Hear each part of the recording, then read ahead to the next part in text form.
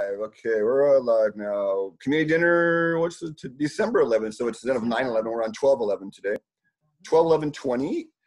We're going to transition from fall foods and eating and have a new introduction of winter eating. We'll continue with the sensory gates and the mucus and the 6 pernicious influences and what is the other thing over here I had? We have all kinds of fun topics. The assemblage points and the perception points and who is the perceiver stuff and how food affects your consciousness. And tonight we're going to also add in the 7 conditions of health by, this is one of his books, Georges Osawa. So I came up with natural law from this dude's book. Started reading his work about 30 years ago. He was the founder, he was the tree on the top of the macrobiotic tree. He was the guy that came over and oh God, his story, this is worthy story. So this guy's a lot of credibility. He was diagnosed with a rare form of leukemia over in Japan and when he was 14 and he was supposed to live past 18. He had problems his whole youth and whatnot. And he's convinced that the problem came because of white rice. Because after World War II, they started the white rice thing. Yeah, he had, and he ran into it. His whole family was sick, but he went and sought out like an old Taoist. Really, it wasn't Chinese medicine back then. Was sort of getting, they've been forming it for a while. But what Chinese medicine is a dumbed down version of what the Indians were doing in China. And we call them the Taoists. They're living out in the mountains. And the Chinese, there was a Confucian revolution and the Mao revolution, and you better believe that the ancient teachings back there have been dumbed down, just like they have here. So this guy went to this old master, and the guy was like, "Oh yeah, you got to go from white rice to brown rice, and you got to eat more raw food, and you got to do miso."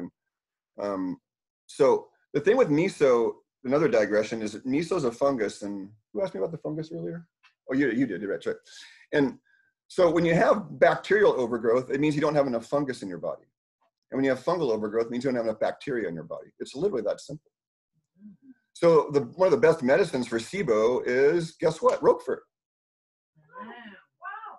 It's fungus. It secretes antibacterials. So, I mean, a few of my people have taken me up on it, and you got to work your way towards something like that, though. You don't just, come from SIBO to eating Roquefort and expect everything to be okay. What you're going to have is an infantry line. Small intestinal bacterial overgrowth. Okay. Thanks for asking, because it goes over a lot of people's heads. So it's basically like there's different forms of imbalance, just harmony down there. And so like I was always battling fungus because I wasn't breastfed and I was a sugar addict. And the first thing that inoculated this body was soy sugar formula with synthetic vitamins. So that's what the foundation of what my gut biology was based on. It took a long time to overcome that. But then some people, they get bacterial overgrowth. And I gave myself that consciously by eating too many probiotics in the 90s. Walking the edge. I mean, if you're a surfer, you walk the edge. And so I learned, like 40 years ago, I started surfing. It's like, you got to walk the edge. And so it's like, this is a test tube. And I'm going to, oh God, what did I do down there, 3 hours later? I mean, don't even talk about all the things I've tried with enemas. You talk about pain and agony. You don't want to try some of the enemas I've tried. Wait. Well, wait on the question. Yeah, we tried to the questions come in and organized so I'm already digressing a lot. So the yeast is a fungus. So there's these large families in the biology kingdom. And so yeast and fungus and seaweed are actually all related as they go up the ladder together. So we got to go all the way back to Osawa. So miso, thanks. I gotta bring myself back. Osawa ended up living to be about 64, 65. If you really go along the story, he started eating better and he got off the white and the refined foods. And it was about fresh, local, organic was kind of the theme as it got brought in with Shea Panee and Alice Waters, up in Berkeley. That was one of her mottos for that restaurant, fresh, local, organic. And I've been harping about vitamin C now, and I have so much evidence. I have this article from Tim O'Shea, and we talked about synthetic vitamins on Wednesday in my group with Monica, and I'm on a research, just a rant right now. I can't get enough of it because that vitamin C is your marker of freshness, and it drops up to 90% after it's picked 24 hours later. A green bean drops the vitamin C content, but they're measuring. So it's like the vitality, and so what this guy learned, Osawa learned, was vitality, chi. So if you're getting rice too, I mean, the macrobiota people, they are such snobs with rice. I mean, oh my God. Like if it was hulled more than a few months old, they're like, oh, throw it over there for the peasants, you know? So I had freshly hulled rice, which is that crap you get in the health food store. That's been hulled like 6 to 9 months, you know, in some places. It's like, wow, I can see why, because it's loaded with vitality. It's loaded with chi. That's why seeds, when they germinate well after the next year, but every year you have seeds, they don't germinate as much. Why? Because their life force evacuates. That's why. I mean, the kamut seed survived 2,000 years in King Tut's tomb, you know, like, that's pretty awesome. Yeah. You know, that's an awesome story too. You know, some Iowa, Illinois farmer, you know, grows this heirloom form of wheat, kamut. And by the way, hint for your sourdough bread makers, best bread ever, fresh ground kamut berries. It makes a great fluffy sourdough bread. Oh my God, worth getting. Ooh. So Osawa, ironically, these great macrobiotic teachers, all 3 of them. So he had 2 students, Herman Ayahara, which is this dude. He wrote a book called, that's his famous book, Acid and Alkaline. And he had a center out here in the Sierras. I'd like to go visit sometime. And his wife, Cornelia, outlived him. And Osawa here, he died at 64, but his wife lived to be over 100. Wow. And then Michio Kushi, who I don't have his book up, but he went out to the East Coast in Boston, and he was a real scoundrel with his wife, but she outlived him too. So I find that very humorous. But Osawa, the point of it all is Osawa came up with what I call the 7 conditions of health. And I read it, and then I go, well, this is related to the 10 Commandments kind of stuff. And the 10 Commandments are not commandments. That was a very purposefully stupid translation to manipulate people. Right. The 10 Commandments are the 10 road signs on the road of life kind of thing. If you want to murder somebody, you're not spiritually healthy. Yeah. If you want to steal, it's a marker. There's no morality associated with it at all. It's like, here's the template. If you want to do these things, you're out of balance. When you sin, you miss the mark. That's what that means. You missed the mark. You made an error. You went against your deeper nature. You already knew, but you went against it. And you repent by turning around and examining what went wrong. You repent your sin. There's no morality associated with this stuff whatsoever. But that's part of the gaslighting that's been done to humanity for, I mean, at least a couple 1,000 years, as far as I can see. It might be as long as our history. We've been gaslit. I mean, we're still living under 2 Roman emperors, Julius and Augustus. I don't give a fuck about Julius and Augustus Caesar. We're still at 2 months honoring them. It's retarded, but, you know, nevertheless. So the 7 conditions of health, you know, even after 25 years of kind of examining it, I think it's a good conceptual model. And of course, the 10 Commandments are a great conceptual model on some level too, you know. And if you want to sleep with your best friend's wife chronically, you might want to look at why you want to do that. You know, adultery is, actually, that's a worthy question. When does adultery begin? Does it begin with the thought or the indulgence in the thought? Yeah. Adultery begins with the thought. We all in agreement on that? Do you think adultery begins with the thought? The random thought that you have no control over? It starts there? Really? I don't know if we're all in agreement on it. I- It's a really great question. I don't think adultery starts with the random thought, because you can't control your thoughts. Yeah. Nobody in this It's room what can. you do with it. That's true. I know. It's whether you indulged in it and throw logs on the fire. That, to me, is when adultery begins. Yeah. We know when we're doing that. Right. It's noticeable if you have. What do you those think? thoughts, but- Yeah, I would agree. I think the same is true of feelings too. Like you don't have control over your feelings, but you have control over what you do with them. Yeah. Exactly. Right. Exactly. Oh, I love that. And that's self-responsibility. That separates the child from the adult, really. You know, I'm taking responsibility for my asinine behavior, and I have to do it daily because I have a lot of asinine behavior, but that's okay. I have fun with it, and I got my own version of, I like James's word, Tasmanian devil. He was really out today, man. I had a rifle and a sword behind me all day today. Don't fuck with me. He was out big time today, and you didn't want to deal with me today at all. Then I went and cried, and it all got better. So that's great. So the first of which is, and probably on the top of the pyramid is, can you sleep well? That's one of his top conditions for health. Can you sleep well? So what does that mean, though? We can have a little discussion. What does it mean to sleep well? I have one parameter for sleep, and that's it. That you feel rested. That you feel rested when you wake up. Yeah. Or you get the REM, the REM. Well, that's too much mind stuff. This is subjective. I think Like also falling asleep easily. falling asleep easily. Mm-hmm. Those two would be my markers. Yeah, do you feel refreshed when you wake up? Refreshed. You bounce out of bed, or you just like sluggishly pour over the side? Well, there's the manipulation too, is we get brainwashed into this in elementary school. You got to get ready for your 9 to 5, 5-day-a-week work week. And a lot of people don't, that's not their schedule. They're not morning people, you know, and you throw them into school and they're like, it's like, yeah, you know, like show up to school at noon and shit, you know. Then there's the morning people, let them go to school at 8 a.m., you know. I was always a morning person, but I mean, at 8 a.m., I was just pissed when I was a teenager, and I was just fucking with the teachers, the poor teachers. But anyways, I digress again. So sleep, and yeah, do you feel refreshed when you wake up? I had this woman in Cal Poly when I was studying nutrition, and she was an animal. I mean, she had 3 kids, single mom, working, school full-time, 15 units, and working to support the family. And so I'm like, when do you sleep? She goes, 2 to 6. I'm like, Oh my God. and she was refreshed though. She claims she was refreshed after 4 hours of sleep. So I don't believe it's quantity for some people. Physiologically, I tend to lean to the 8 to 10 hours myself, but man, the last thing I want to do is shame somebody for, you know, she got 4 hours of sleep and she was fine. What was I supposed to say? You know, like challenge her? Yeah, she's fine. I would keep my eye on someone like that. And you know how you check?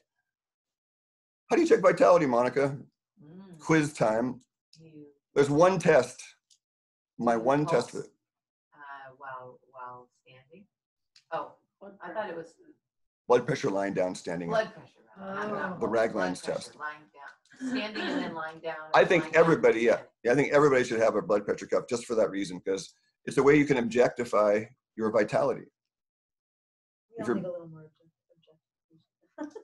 Yeah, right. Objectify us even more. Shouldn't move very much. So the way this test works is you lay down for 5 minutes, you're horizontal, and then the body starts to relax, right? So the blood pressure and the pulse will drop, generally. And then, so you take the blood pressure when you're laying down, and then you stand up and you immediately take that upon standing, and like immediately as fast as you can. So now you're pumping blood uphill to the brain against gravity, right? So the pressure's got to go up in the system a little bit. So a doctor developed this, Dr. Raglan, in the 70s, and it was a great marker of how you could monitor adrenal fatigue and adrenal improvement. And where did that test go? Into the toilet, because it's not technologically cool with the long report and the $500 technology and the fancy machine, right? Yeah. We call this barefoot doctor stuff. I love the barefoot doctor. That's what I am, you know. You know, you guys are like barefoot doctors. We're all for the earth, you know. Everybody here is pretty much a barefoot earth doctor, to some level. So What do you look for when you stand up? it should all rise 5. So your systolic, diastolic, and pulse should all rise 5 when you stand up. So if you're 115 over 75 with a pulse of 55 lying down, then it should go to 120 over 80 with a pulse of 60 when you stand up, ideally. And this is how I measure harmony in the system. So I had a client the other day, her systolic fell 15, her diastolic fell 6, but her pulse went up 5. So the blood pressure cuff also measures an irregularity in the heartbeat palpitation, which is usually stress, B vitamin, and mineral deficiency. There can be other reasons, but those are the 3 low-hanging fruits that I always tend to look for. Because the nervous system and the heart, I mean, and potassium and magnesium are generally important too, but anyways, I digress again. So the sleep is hi Joanne. So the sleep is as important as any of the rest. And if you don't sleep well, then you don't do, this is a great yin and yang thing. We've talked about this a bunch of times. So those are fire, folks. So in yin and yang then, the log is the yin and the yang is the fire. See? Oh. There's a way to look at yin and yang. And how do you restore your log? By sleeping. You can only restore your log with rest. You can't kick the tired mule and keep stimulating it, you know, with caffeine all day and expect it to do well in the long run. So people, we talk about, Joanne knows, yin deficiency in America. And so you restore your yin by sleep and by following the rhythms of the universe, which is going to bed, hopefully, 10 or 11. Earlier, better in the winter for sure. And I don't know, what was that adage? It seems to work for me. If you go to bed before 10 or 11, every hour counts as an extra hour. Yeah. It seems to be that way. Also, there's something about your gallbladder rests at 2 a.m. Well, the body is purifying the blood when you go to sleep. It starts to purify the blood, and the spleen and the liver are involved. And it does, as a purification process. And then, so if you're awake during that time, especially in eating, which I do too much because I'm generally don't wind down till later because of my job. And so then you're not purifying your blood as much. And I never feel as arrested personally as when I finish eating at 6 or 7 and let the belly be sort of empty going to bed. So sleep, that's how important it is. And I even, I'm anti-drug as much as anybody in the universe, but I've said to some clients, like, maybe you need to look at sleeping medications. And Monica, what's my rule for medications? How long do you need to have an escape plan? How many months? Yeah, 3 to 6 months, 6 tops. A great story about this, actually. This client of mine, oh God, long story, but I'll try to make it quick.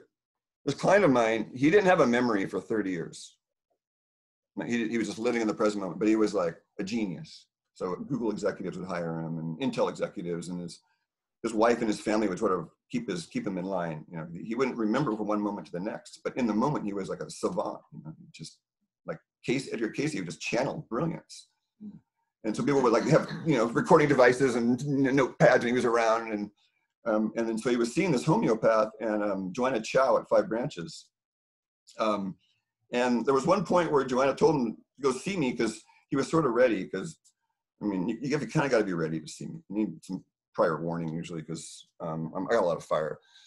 So we had him getting memories within 6 to 9 months. He was getting his memory back, and he's now with me about 3 years. And the guy had parasites in his brain. He's bald right here, and he had parasites in his brain. Wow. This is a Craig case. These are the cases I asked for. What kind of referrals do you want, Craig? Send me the hardest ones. The ones you can't figure out. Some of my favorites. This guy was one of those. Oh my God. So he was in the other day, and people drift away. Like, I stick with standard process for a reason, because it's a family-owned company on a big regenerative farm, the largest in North America, and it's whole food. You can't replace whole food vitamins, which are frequencies and processes and phytochemistry, with something made in a lab with coal mining waste. You just can't do it.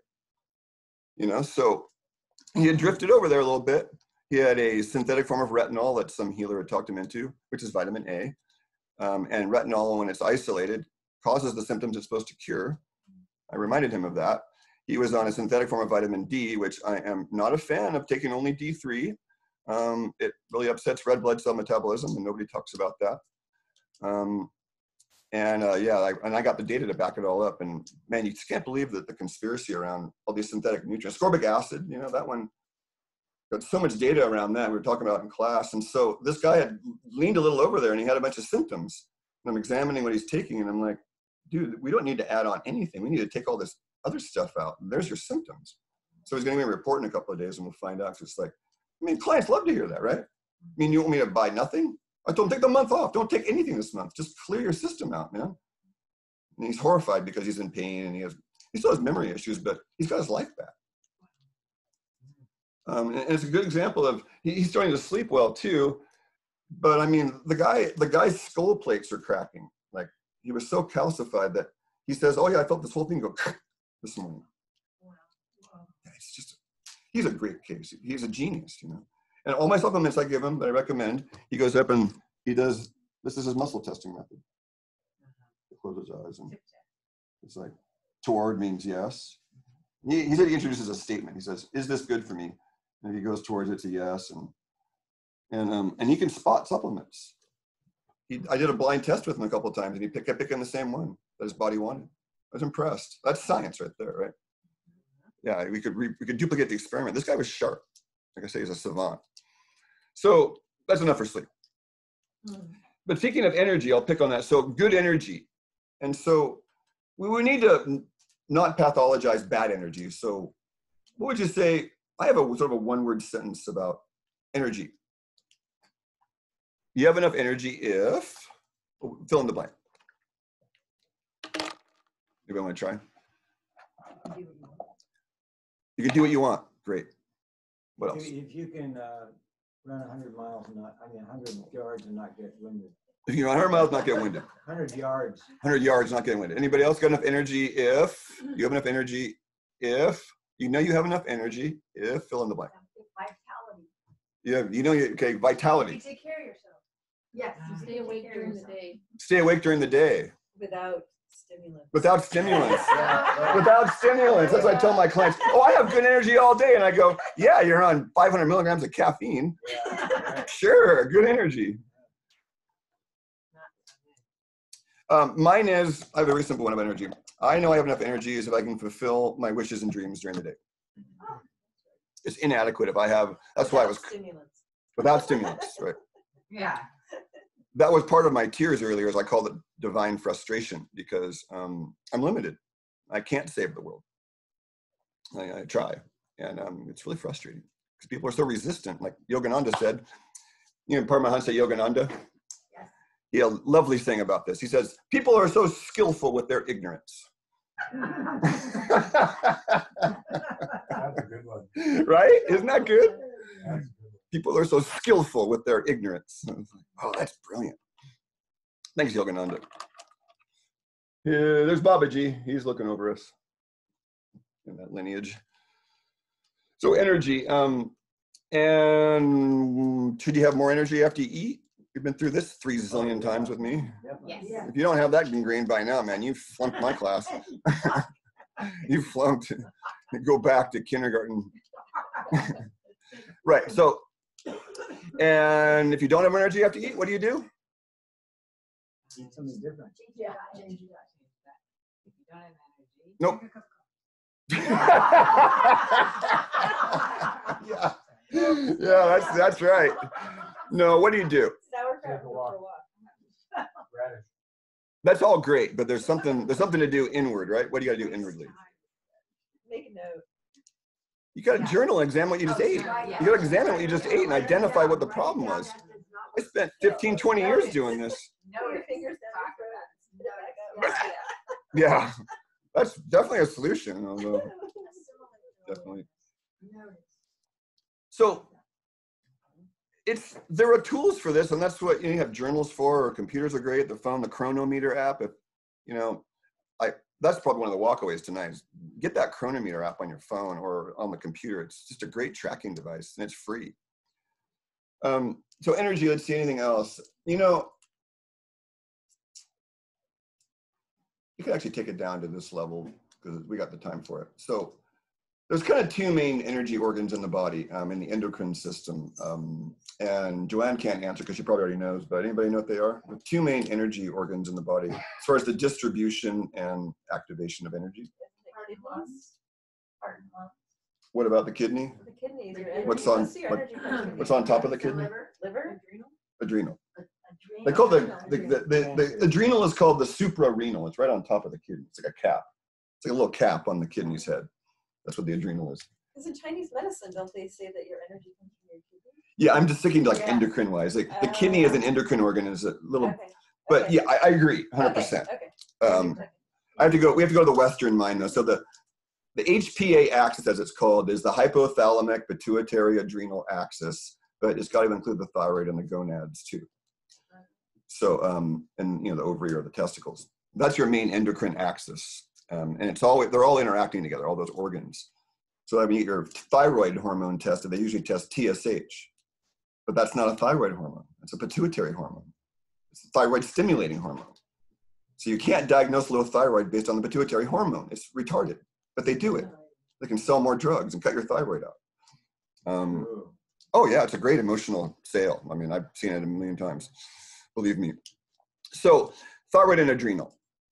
And you'll like this, Joanne. So adrenal, kidney yang, which is, you can measure it in a pulse. There's the kidney yin on one side and kidney yang on the other. And then the triple warmer I've often correlated with thyroid function because it's how energy is distributed in 3 burning spaces. That's exactly what the thyroid does. It's cellular metabolism. And so what is the main nutrient of the thyroid. Yeah. And not just one form, but remember I've been over this, 2 forms of iodine. Yeah. Potassium iodide in 2 parts and elemental iodine in 1 part. That's your Lugol's solution that's been around since 1840. There's nothing new and improved about iodine. Anybody making all these nascent shit and all this new and improved iodine shit. Lugol's, there was no reason to rock the boat. You were always getting results with it. So you don't need to change and rock the boat. The stuff works. And you have that with some seaweed and you've got a whole iodine spectrum there. Iodine's a very unstable element. So thyroid uses it to, Bernard Jensen calls iodine a checkpoint or a calming element. It's a very large molecule in terms of molecule size compared to the others. On the periodic table of the elements, James, iodine is the biggest nutritional molecule to go in our body. So it requires an escalator to get into the cell. It's so big, like it needs an escort. It's so big to get into the cell. And that's called the Symporter system. SYMPORTER, the Symporter system. And that Symporter system requires all these nutrients to drive it. And that's why people say they're allergic to iodine. Oh, I take iodine and seaweed and I get sick. You can't be allergic to iodine because it's in the thyroid hormone. So you would die. So you can't be allergic to iodine by definition. It's an essential nutrient. So what happens when we take iodine though is our body, the iodine doesn't get into the cell fast enough because there's not enough escorts. And then it starts kicking out bromine and chlorine and fluoride. And we're loaded with that stuff. The 4 other halogen elements that are related to iodine on the periodic table.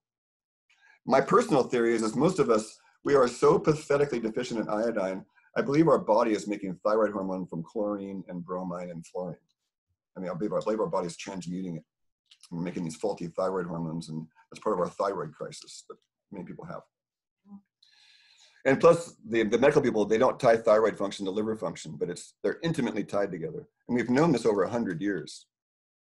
But we got steered astray by let's say the Satanists. Satanists kind of threw us astray for, I mean, medically, we're behind at least 100 years. At least, maybe 150. Yeah. I mean, yeah, most of the stuff I'm talking about was talked about 100 years ago. It's insane to me. So you're saying you can't be allergic to iodine? No, so you cannot be allergic to iodine. So it's detox. And so what we do is, the best book about all this is David Brownstein's book called Iodine and Why You Need It. David Brownstein, MD. And so you need B vitamins to run the escalator. You need vitamin C whole food form to run the escalator. You need selenium and zinc and magnesium. That might be all of it. And so if you don't, so what I do is I have people load up for 2 or 3 months on the nutrients and get their escalator all built up while they're taking organically bound minerals, which is a seaweed tablet. And then you work your way in and then you get the slow, gradual detox. I might have a client that she's ulcerative colitis and she's so sensitive, she can only take 1 or 2 organically bound minerals pills.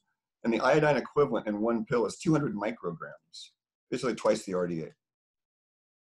And the ODA, what we're going to develop with the team with Monica here, I started promoting it 5 to 10 years ago, but we're going to come back with it. And that's the ODA, the optimal daily allowance, versus the RDA, which is the minimum required for life. What about the optimal daily allowance, which is 10 milligrams for iodine? 10 milligrams a day is the optimal daily amount. We know that because of the Japanese and how much seaweed they ate and how good their thyroid functions. And their skin, too. Thyroid's connected to skin. Thyroid, liver, skin triangle, though. There's all these triangles in the body. So iodine, and then what about the adrenals? We were talking to a client, that same client's talking about, what are the main nutrients of the adrenal? What does the adrenal love to get for food? Organ nutrition. We're coming into winter, so this is good. This is really relevant for winter too. Fats, protein, amino acids. Sure, agreed. I hadn't thought of that one though, but I agree. Yeah, I'm going to add that to the list. Fats. Yes, that will calm down an overactive adrenal, but fats for someone that has an underactive adrenal would be sort of devastating. They'd have to do carbohydrates for energy. But it's still, you're on the right track. Because water controls fire, but there's sodium, and the sodium-potassium teeter-totter. You go potassium-rich in the summer and sodium-rich in the winter. So generally, I notice my salt cravings start going up. So salt and the adrenals have a very intimate relationship. And guess what? I read one of my healer friends had said that he believed that if JFK, he had low-grade Wilson's disease, and that's a kidney issue, if he would have done salt, good quality salt every day, he would have been able to avoid the drugs because he was on drugs. There was a BBC documentary called The Kennedys. It's fantastic. Probably still, James probably say, "Oh, poke holes in it. Oh, the sourcing, you know, blah, blah, blah." BBC's probably bought out by somebody, you know. Yeah. We need Howard here too, Howard and Dave, to really seal that whole triad up. Okay, so I got stuck on energy. I better move along, or this is going to take 3 freaking hours. Adrenals, we didn't finish. So vitamin C, whole food C, is an adrenal food. Vitamin C is an adrenal food. So much so that, you know, the natives, how do the natives in the freezing cold weather get vitamin C? They're eating meat. So you stick a reindeer in the snow and cut chunks out of it when you need to. So where are you getting your vitamin C? There's one organ in that animal, and all mammals, that stores the C mostly. And I just mentioned it. The adrenals. Yeah, the adrenals itself. Yeah, they'll cut the adrenals out. And they'll give a little teeny piece to everybody. Raw, of course. I've eaten raw buffalo adrenals, and I can't say I enjoyed it. Was it chewy? Yeah, too chewy, actually. Yeah, that night was a story in itself. Yeah. With the iodine, would you need more than 10 mils optimal if you're in a fluoride water district? Oh, thanks for bringing that back. I wanted to mention, so the iodine loading protocol that I've been through once already is 50 milligrams for about 2 years daily, which is the Lugol solution. Each drop has 6 milligrams of iodine. So that's how many, 6 times 5 is 30, 6 times, about 6 to 7 drops of Lugols in a glass of water. I have a gallon of Lugols, by the way, I made years ago, and it's easy to make. You just gotta get the elemental iodine. So what happens is, I'm gonna have to take the question later because we're gonna get down this list, but the iodine, if you're going to a chlorinated swimming pool, this guy swam every day, so I said, look, you need to be taking iodine before you go in the pool. Otherwise your body's a sponge for all those halogen elements. Wow. And I used to get allergy attacks after swimming in chlorinated pools, and now it makes so much sense to me. Wow. It was the freaking chlorine. Yeah. I don't think they know this, but fluoride is so bad, it lodges in your thyroid gland. It lodges in a lot of places. So that if the brain makes thyroxine, the hormone for your thyroid, it kind of kicks it out. Oh yeah, it's terrible. These guys know what they're doing. You don't have it about it. Yeah, right. So let's move right along. Thanks. I forgot about that. When I had to get a CAT scan, they insisted on me having iodine. Well, when I had the iodine put in my system, it gave me automatically like bronchitis, pneumonia kind of thing that just automatically happened after the iodine in my system. Yeah, that's detox. That's massive and rapid detox is what that is. Okay, so energy. We could go into this organ nutrition thing. It's fascinating, but we'll move along to appetite. So appetite, what are the 3 appetites? You have appetite for 3 things. You can make up more, but Tasty. Food, water, and Savory, like that. sweet. food, water. Okay, Water. one more. Food and water. One more. Love. There you go, love. Yeah. Companionship. You could say sex, but I don't think that really covers it. I think that's too shallow. I think it's connection with a being,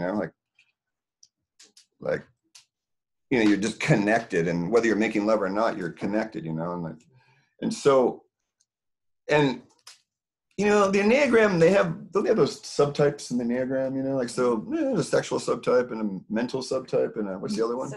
Social subtype. So there you go. Social's the love part, right? So what's the first appetite to go though? What's the first desire to go? That's why it's on my intake form. I ask about it, and people sometimes ask me, that's kind of a private question, but it really helps me understand where they're at. And that begins with an L. Nope. Begins with an L. Libido. Libido. Libido. Oh. Love isn't the first thing to go. The libido is the first thing in the body to drop. Wow. It's the first desire to go because it's not necessary for your personal survival, is it? No, it's not. It helps for the survival of the species, but as far as you personally, so that's always the first one, and it's a question of mine. How's your libido, and what's your appetite down there? Overall for your being. If it's low, then we need to start looking at why. Because if you're full of vitality and joy, generally people want to connect.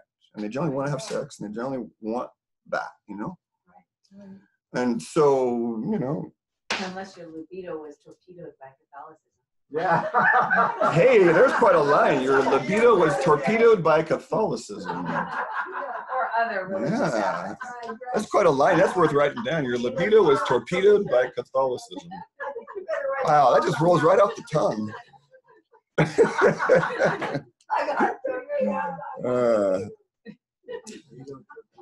So this ties in with adrenal function. Generally, appetite for intimacy too is driven by fire. And so, you know, I mean, you shake somebody's hand, they got a cold hand, kind of a turn off. You know? Clammy, cold hand, you know, hot, warm hand, you know, like, oh, that's nice. You know, you know, hot and wet, that's the word, right? Okay, so then appetite. There's a libido, you say hot and wet a bunch of times. Oh, yes. That's why we have these dinners every week. It's like every kind of program and, okay. So food, I'm going to try and make this not too long tonight. Food's the next appetite to go. And why does the appetite go away? There's generally one, besides stress. Yeah, that's the first question. Sure, like I didn't hardly eat anything today because I was in PTSD from being in public, but literally, just from being in public, it's that bad now. Is when this appetite goes away, so when it goes away for food, then why does it go away? What does stress cause? Depression. lack of Physiologically, what does stress cause in the nervous system? A shift to which side of the nervous system? Oh, yeah. Cortisol. But which arm of the nervous system? Sympathetic, parasympathetic? Yeah. You're in sympathetic, and when you're in sympathetic, you don't make digestive secretions. You make zero because the body's not concerned with that when it's stressed out. So you're setting yourself up for rot. If you eat when you're stressed out, it's just rotten down there. It's literally rotting. wow. Because there's no secretions. Remember the buffalo adrenal story? Well, that was the day before I was scheduled to do a male initiation rite with the Mankind Project. I was staffing. I'd been rehearsing this 1.5-page long context presentation, it was called, that I couldn't read. I had to have it memorized in front of 80 men. So I was pretty stressed out. I didn't have this thing memorized yet, and you know, you can't ad lib, and so reading, and then Michael McAvoy comes over with the raw buffalo adrenal. He's all excited and sushis it up, and I'm like, sure. I'm drinking Pu'er tea too, which doesn't help the stomach acid, folks. So I eat this buffalo adrenal, and I need the story to be relevant. And about 10 minutes after I ate it, it was like, something feels weird down there. And then it was like someone stabbed me with a knife, and then another knife, and then like 10 knives. And I was down the kitchen floor suddenly going, what did you put in that buffalo adrenal, dude? You're killing me. And then I didn't know what to do. And then I generally start to pray at that point, like, God, help me. I'm being stabbed by a knife, and it's at the buffalo adrenal. And then I got this message that you're stressed. You're not making any stomach acid. You got a big chunk of meat down there now. So Michael McAvoy, I mean, acids sound like the worst thing in the world. He goes, why don't you put some apple cider vinegar in your mouth? You know, and him and Noel were there, and they were trying to console me, and I'm doubled over, just but sure enough, it was 2 teaspoons of apple cider vinegar and a little bit of water. I just sipped on that, and slowly, it was just no stomach acid, and my stomach had gone into a cramp because there was no stomach acid. It's a good example. What happens now when I go too far into stress land? Today was a day of that where I've been pushing and pushing. I'm on the edge of burnout, and I keep pushing, and then I know how to walk that edge pretty well. And then today, pushing and pushing, and then nausea is where I know I've pushed too far. Yeah. I get nauseous, and that's a sign of sympathetic overload for some people. And so if you know where your edges are, then you can sort of, you can walk the tightrope a little easier, and that's generally nausea. And I have had 5 days in the last 4 years where I pushed beyond the nausea, and I'll just go vomit, and I'll feel better. I was a vomit king when I was a kid, but I never felt better afterwards. It's really odd. So appetite for food. So it's stomach acid. We stop making stomach acid, and we stop craving food. So generally, the person that's been a meat eater their whole life, they've had a lot of stress, a lot of stimulants, then at some point they say, oh, I lost my appetite for meat. It's like, yeah, because your stomach acid dropped. That's why. It's a natural response to not crave meat because you need that acid to process the meat, the protein, and the minerals. So you have to be in parasympathetic, rest and repair, fight or flight, right? Rest and repair, fight or flight. So that's why you eat when you're sitting. You don't do what I used to do, which was drive down the road and shave and eat and drive at the same time. Oh, yes. Not smart. Shave and eat. Shave, I have an electric razor, chewing on food, and driving at the same time. Oh my God. I would sit in class, and I was kind of a savant in like 3rd or 4th grade. I would be drawing with one hand, listening to the teacher with one ear, writing notes with my right hand to another friend over on the side. I'd have 4 or 5 things going on in school. I mean, it was just so boring. You guys can even relate, can't you? Yeah. Yeah. You know, you had a bunch of shit going on because they were so freaking boring. Just watch the clock and shit, you know? Because it's like, they're gonna stop talking and go play in the yard. Especially a monotonous voice. Yeah. So appetite for food goes, and then when the appetite for water goes, you're kind of in trouble. Because it means these centers in here aren't working that well in the autonomic nervous system. So it's generally a bad sign to lose your thirst. But people don't have it. I had a client today, so they lost their thirst. And so he relies on just mechanically drinking water to make sure he gets enough. There's a cat channel on YouTube called Kittysaurus. And one of the cats had a kidney stone because it didn't drink enough water. And the cat didn't have any, it didn't know to go drink water. It was really funny. She had to like force it, you know. And some people are that way. Appetite. So you kind of get the appetite thing, right? It's a good road sign. If it starts to drop, it needs to be investigated. Memory. So memory is also a continuum, right? Memory is like there's long-term and then there's concentration, which we would call that short-term memory, right? Can you focus on something? Concentration. Well, I don't know about you guys, but I've noticed a big lapse in this in our chemtrail universe. My attention span and ability to take stuff on mentally has dropped significantly in the last 5 to 10 years, especially the last 5 to 6. Yeah. And I mean, all that aluminum coming in, aluminum just destroys your phospholipid layer in your nervous system. It's like a domino effect, and you've got it. That's why, to me, the saturated fat, cholesterol, and protein-rich foods are your antidote and bioflavonoids for that radiation. And that the heavy metals is the whole thing with liver function, but concentration so memory concentration. He said good memory is and I do have the computer here. Let's see what he says about that.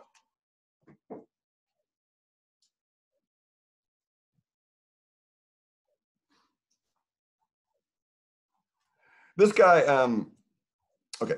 Memory is a continuum from moment to moment concentration to long-term memory from years ago. Can we focus on the activity we are engaged in? When we read, do we remember what we just read? Can we recall details about our life from 1 to 20 years ago? Again, the point here is not to beat ourselves up. Do we want more memory? Do we want to be able to focus? If it doesn't matter, then we can let go.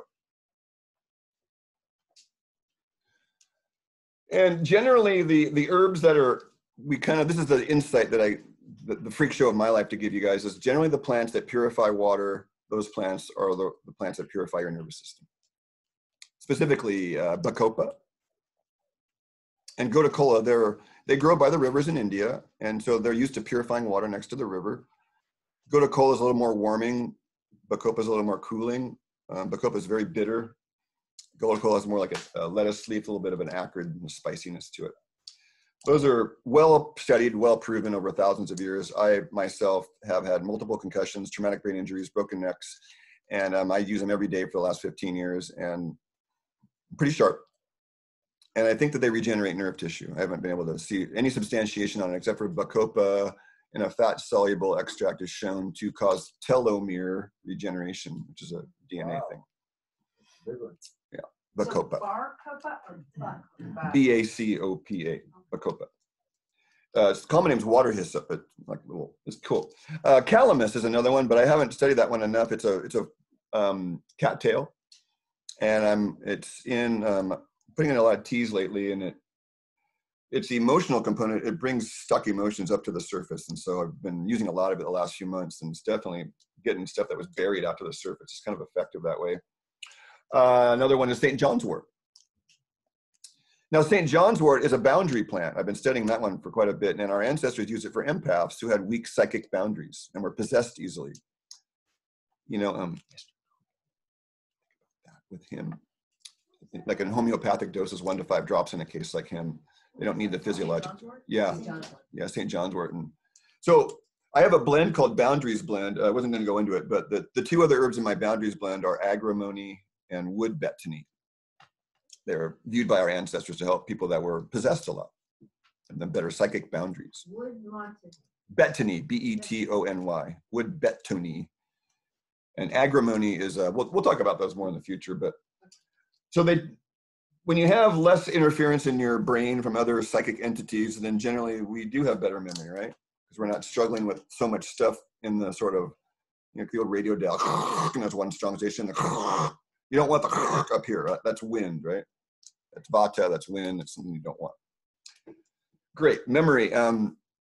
Anything other to add onto that list? Ginkgo is associated memory, but ginkgo's pathway for better memory is through stamina, and vascular purification, and it quenches radiation radicals. The only trees to survive the nuclear blast in Nagasaki and Hiroshima were ginkgo trees. Radiation, and what was the first one before that? I don't remember. I'm channeling. So ginkgo is important for that, and it also helps peripheral circulation, so it helps circulation to the brain itself. I use ginkgo in my max mental alert formula. Rosemary you can include in that conversation too. Rosemary helps the brain by purifying the liver and sharpening awareness itself. Rosemary is well associated with memory and essential oil therapy too. Any others? I use valerian for some people will help their brain because it helps vascular circulation, but for others valerian is too wiry, believe it or not. That's probably all of it. Okay, good. Memory. Humor, and what I put on there is a 5th marker of condition of health, humor or fluidity. So he says you have good humor. And then I have a YouTube channel where I call the 5 conditions of higher health, and this one of these ties in with it. So when I talk about emotional fluidity, it's that we talked about the colon, right? Is the colon, the lung, and the fall. They take in and they let go as their action, right? They take in and they let go. We'll have a good winter element, water element conversation in the next few weeks. So you're letting go, then you can stay in the lightness of life, right? Because you're not stuck on the previous thought or the grudge or the doubt or the regret, right? So I know that I have good humor and fluidity when there is no trace. There's a saying in Taoism, enlightened action leaves no trace. Enlightened action leaves no trace. Yeah, it's raining. Oh. So I talked to Ajay Shanti about this. It was my last conversation with him 8 to 10 years ago at Inner Light. It was an amazing conversation. It lasted 35 minutes. My girlfriend was so mad at me that I took all the time for everybody for my one question, which ended up being 20 questions. But oh man, I had it on film and everything. I watched it like 10 times, and it was an amazing experience. There with the master for 35 minutes. But the query was about, this enlightened action leaves no trace. So I asked him, and I was actually asking him about prayer was my original question. Can you pray for outcomes? And he's like, thy will be done only. No praying for outcomes. And he had some studies to back it up. Like with trees, you pray for love for the tree, leave one tree alone, and then you have one tree, thy will be done. And the thy will be done plant always grows the biggest and the healthiest. Versus your own limited egotistical love that you think is so awesome. But it's pathetically tiny compared to the love of the universe. Humbling, but true. That's why I like natural vitamins. I don't want somebody's programmed probiotic blend. I want sauerkraut. Because some ego decided that, right? How do we know that ego isn't a little flawed? I wouldn't trust myself with a probiotic blend, that's for sure. I wouldn't want to make one. So when we're in that fluidity, then so the trace part then is doubt and regret and recycling thinking. The same thought keeps coming back. Oh, I shouldn't have said that. Oh, I shouldn't have said that. The PTSD thoughts. That's the trace. It's not about karma in the outer world necessarily. It's in our own world when we're fluid. We're not stuck on something in the past. We just did, or someone else did. That's what repent is about, right? You repent, you do your work, or you forgive if someone else has harmed you. Repentance and forgiveness are the 2 gold standards to stay fluid, right? Or just knowing what you are. Because if you know what you are, then it doesn't matter what anybody does. That's one of the debates I hear going around right now, is that the the human soul is being removed of the earth, the soul of the earth and the soul of the human is being removed from the planet is one of the, it's one of the, but it just is impossible. And because it's not a mechanical thing. So to get stuck then, so that's what he led me to is like, okay, well, so what about this I will be done thing? And there's this force of nature that is sort of moving through me that, you know, there's like, if the peace you seek is always and already present, then how do you unlighten yourself away from it? The forgiveness you seek is always and already present. The energy you seek, you know, there's this thing that's prior to our thinking. Because our perceptive apparatus takes a millisecond to perceive reality. But reality's already moved on by the time you perceived it. Does that make sense? Abraham Hicks was asked a question once, how the channeled entity Abraham saw humans. That's what the answer was. Past tense. You live, from our perspective, you guys live in past tense. Fascinating. Fascinating. So by living in the present, there's a certain levity to it. We all know what that feels like. You know, you feel light. It's clear. Clarity is part of it. They kind of go together. So enlightened action leaves no trace. So traces for the future. What are the future-based emotions? Anxiety is one. Future-based emotions. What's another one? Worry, yeah. Because I guess you could worry about the past. Can you worry about the past? Doubt. You could have doubts about the future. Doubt could go both ways, future or past. Yeah. Fear. Fear of the future. Yeah. Fear of the future. What else?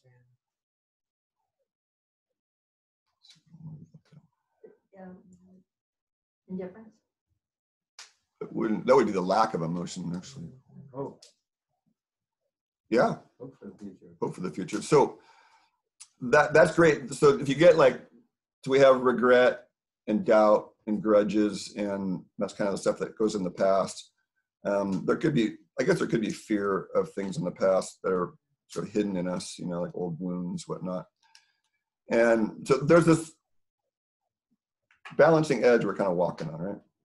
Not too much in the past, not too much in the future. Hopefully we're present in this moment. And then by example, I went and took a nap for 20 minutes today. You know, I could call it a meditation, if you will, but really that's what kept me present with you now, was I got my own rudder straight. So I wasn't bouncing all over the world with the Tasmanian devil, you know, running around. That's not a guy I want talking to the group. So take a rest. And so what I tell my clients, when you got a break in your schedule, do you choose to do one more thing or do you choose to rest? You rest, especially in today's world. We cram our schedules pretty full. I mean, one of my best friends, she's a female mentor. She's like in her late 60s and she's retired basically, and she's too busy. You're freaking retired. So, and humor. I don't think that people have to be laughter guys. I don't think that good humor necessarily means like, you know, I mean, I'll pick on Ben for me, like Ben Kogan kind of humor. Like, I just love that guy's humor. You know, who else can be a horsey on the beach, you know, like, I love Ben. So not everybody can walk around like that, right? Some people are just generally dry humor and some people know humor, but they have their own fluidity and their own way of, I think what it is not taking any ourselves so seriously is the core one, right? I have such an insane life that I stopped taking myself seriously a number of years ago. And then clarity kind of speaks for itself a little bit, but I'm going to the gratitude one. So there's a word in Taoism called uncontrived. They would say, do without doing, act without acting. What? How do you do anything without doing it? I first saw that like 26 years ago. I stewed on it for 5 years. How do you do without doing? What? And then I realized the word that came to me once when I was surfing, and it was like an effortless wave and felt really good. And I was like, this was uncontrived.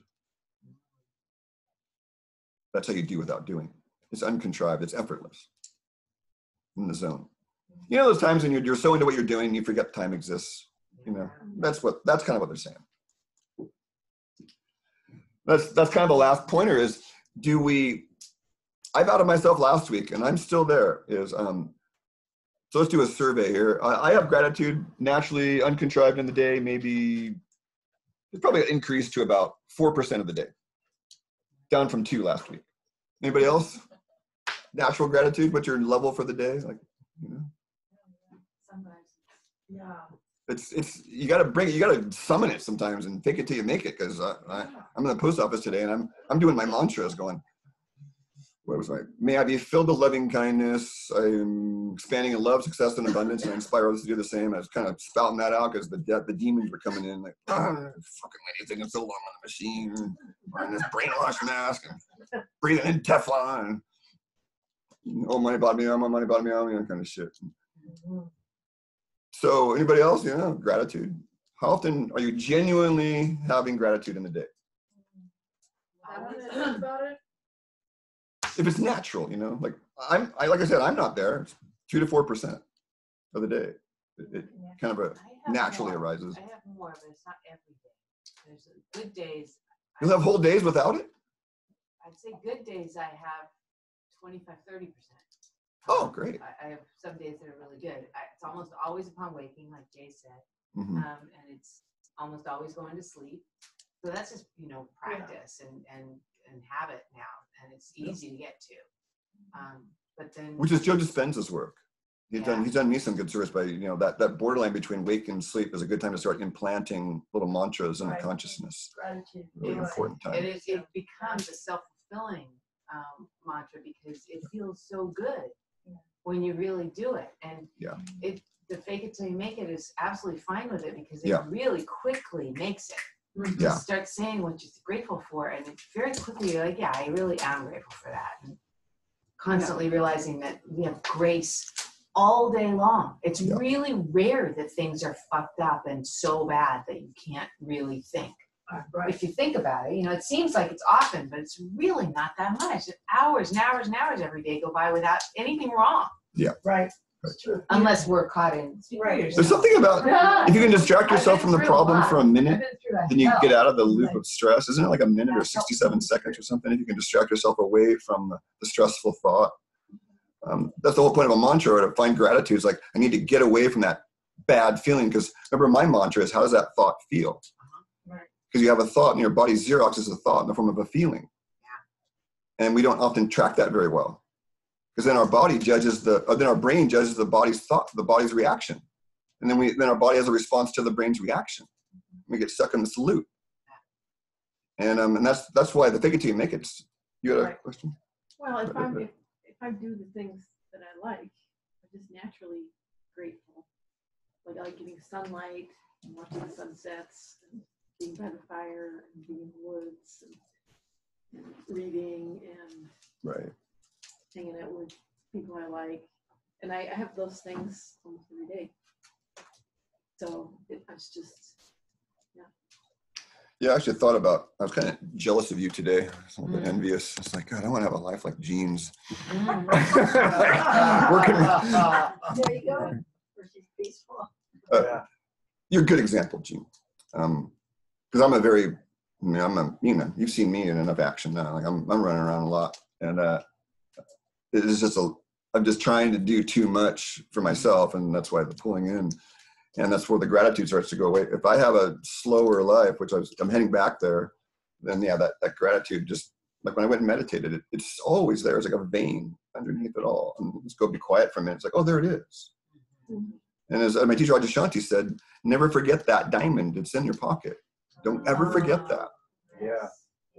And it is easy to forget, though.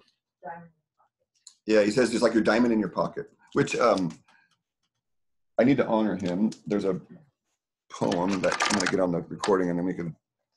Anybody else want to talk about their natural gratitude? Well, I was aware that since I've been taking this stuff for the pain in my mouth, that I have not been focusing on gratitude enough. Because of the pain? Yeah. Right. And then that's a good idea to start thinking about when the pain is gone, start to be in more gratitude instead of like, oh, when is it going to happen again? You know what I mean? And right. Like tonight, I totally didn't take any of the stuff I was going to take because I just decided, you know what, I want to be present tonight here. I don't want to be Yeah. Blah, blah, blah, blah. buzzed out. Okay, I'm gonna. It feels like we're gonna fit. It's 9:10, and so I try to be done by 9. So this is Adyashanti. He has a number of strange titled books. This one's called "My Secret Is Silence." My secret is silence. My secret is silence. It's poetry, but I'm only going to read one, and it's called "Enlightenment is a Gamble," and it's sort of trickster stuff like Hafiz. I think some of you will appreciate this. Enlightenment is a gamble. Time to cash in your chips. Put your ideas and beliefs on the table. See who has the bigger hand, you or the mystery that pervades you. Time to scrape the mind's shit off your shoes.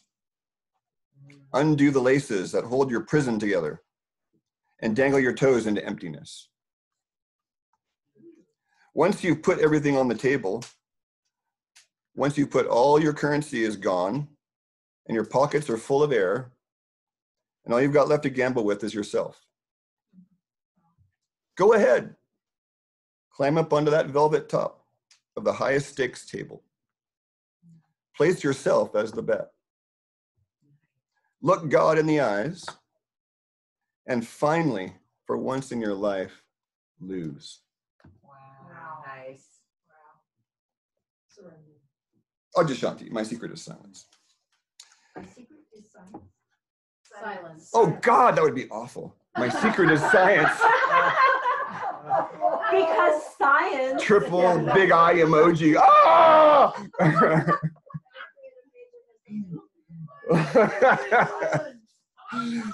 I want t-shirts that say science is the new religion. And on the back it says my science is the real science. Oh yeah. Well, anything else for the recorded part? We can get. You are still recording, but I can dub that out if you want. Have a wonderful day. Okay, we're gonna say signing out. Science is silence.